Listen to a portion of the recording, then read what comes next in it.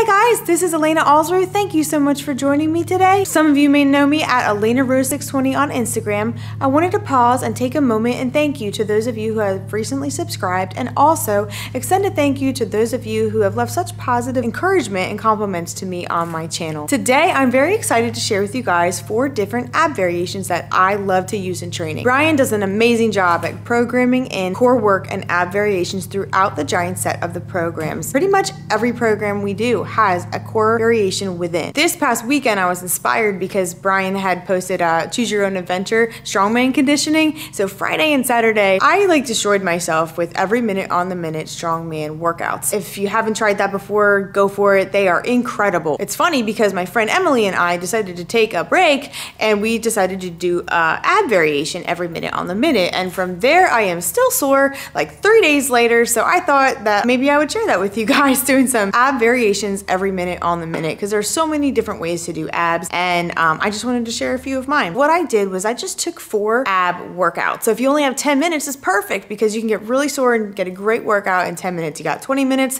same type of thing. Guaranteed you will definitely feel them. I'm still feeling them 3 days later after my friend Emily and I did this. So very excited to share these with you guys. Here we go. The first ab variation is toes to bar. So you set your clock to 10 minutes, you find a pull-up bar, and then you begin to hang from it. You can slide a bench under there if your bar is really tall, and then you want to decide on your grip. You can hold a neutral grip or an overhand grip. I like to usually use an overhand grip, so I'm going to hang from overhand grip and begin to bring my toes all the way up to the bar. You're going to need a little bit of momentum to get started, and then you can either go really fast, that's a pretty advanced version. You can slow it down and do one at a time, where you kind of pause at the bottom, regain your balance and coordination, and then bring those feet on back up. Or you could go to more of a beginner intermediate, where you're bringing your legs most of the way up. Your legs are slightly bent, but you're still really feeling those abs come together, especially the lower abs. Then there's a beginner option where you can bring your knees up to your chest, and that way works great too. You're still gonna feel it. It's gonna be a great workout. And then the most beginner version could be where you just stop and start each time, especially if you can't hold on to that bar. A lot of people struggle holding onto the bar for 10 reps. That's why I chose 10 reps, because it's a challenge. So if you need to do 5, stop and then do the next 5. That's also a great way to do it. To make this really hard, you could add more reps on the minute, but right now try to do 10 reps within the minute, every minute on the minute for 10 minutes. Have a great time with this. This will also work your grip strength, and it's going to make you work on being balanced and coordinated, as well as breathing and bracing. Go have fun with this. The second ab variation I'm going to share with you guys is the weighted plank. Now, many of you have probably done planks before. One time here we had to do a 10-minute plank. That was terrible, so we're not going to do that. But one way to increase the intensity of a plank is to do every minute on the minute, 30 seconds of planking with a weight on your back. I know this sounds a little funny, but try it and see what happens. I like to use a 25-pound plate.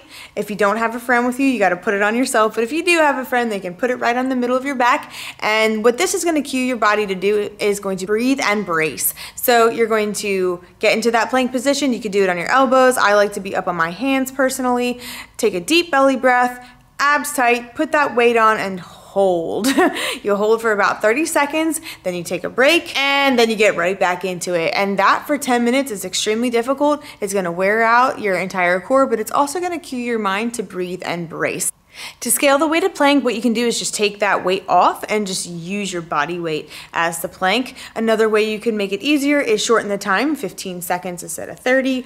Also, if you want to make this harder, you can add more weight and more time, more seconds. Instead of doing 30 seconds every minute on the minute, you can do 45 seconds. That's ab variation number 2. The third ab variation that I wanted to share with you guys is the V sit-up. The V sit-up is awesome. I think it's one of the things that works my abs the most with my body weight. So there's a couple different ways that you can do the V sit-up, but I'm gonna share with you guys just the way that I begin to teach people how to do it, and then the most advanced version that I can do myself. The V sit-up should start out flat, and then you should be able to come together where your toes and your hands touch. Your head should be neutral and forward, and you should be looking towards your toes as they come up to you. Balance is the hardest part of this exercise in my opinion. So if you're also looking to work on balance and coordination, this is a wonderful exercise for you. So you're gonna do 10 reps every minute on the minute for 10 minutes. So if you can't do that full V, what you're gonna do is start off with an assisted V. You're gonna take your hands, put them behind your back, and then kind of bring your chest towards your knees. And so that is the easiest way to do the V sit-up. It's going to work again on balance and coordination. You're also going to feel this throughout your whole core. And then then the next way you can make this a little bit harder, the intermediate version, is take your hands away, don't assist with balance anymore. Go ahead and bring your chest to your knees, kind of going out into a straight flat position and then coming back in together, touching your chest to your knees. And then once you get that down, what you could be able to do is use your hands as well. Arms go up, they're gonna touch your toes. When you come all the way up, that is a full V sit-up. These are difficult, but you can work your way up to that full V every minute on the minute for 10 minutes. So the next variation that I wanted to share with you guys is the glute ham raise halos. This started out being just a regular halo, and I'll show you what that looks like. Is you're just taking a 10-pound plate and rotating it around your head, touching hip to hip. This is kind of the same idea. You sit down in the glute ham raise, adjust it for your height, that's a whole nother video, and then lower yourself down slowly and kind of rotate from side to side in a little half circle. To make it a little bit harder, you put your hands behind your head and you hold a weight. And then what you're gonna do is keep your chest up high, rotate down to the right and up to the left. So you're gonna tap your kind of elbow to your left knee, and then you're gonna rotate back around with the weight behind your head, really feeling it in your obliques all the way to the right side. Tap that right elbow to that knee, and then continue. So you're gonna do that a total of 10 times every minute on the minute for 10 minutes.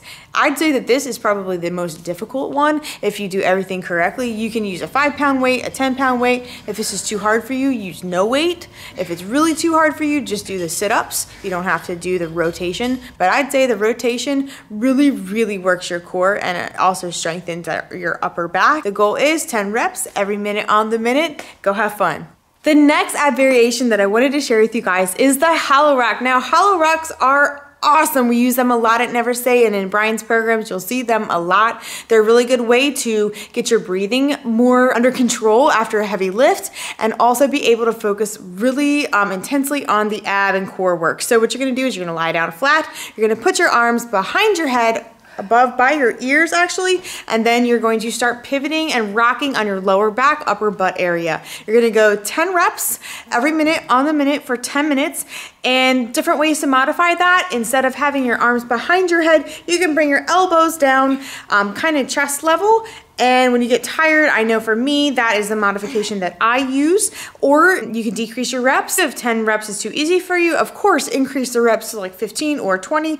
Remember, you're going off of a rep scheme here. You're supposed to be rocking back and forth extremely smoothly, and also working on breathing down under control. One of the things that's important in lifting is knowing how to regain your breath and being able to keep that under control as you perform. Thank you so much for joining me for this ab variation. Go out and try the hollow racks. Thank you guys so much for joining me for this ab variation training video. I hope this was helpful to you and you can incorporate it not only in your giant set in your program, but also if you only have 10 minutes or 20 minutes, you can really get a good workout in. I really hope this was helpful. Please feel free to leave any comments or questions down below. I am happy to share more. Thank you so much for joining me. Have an amazing day.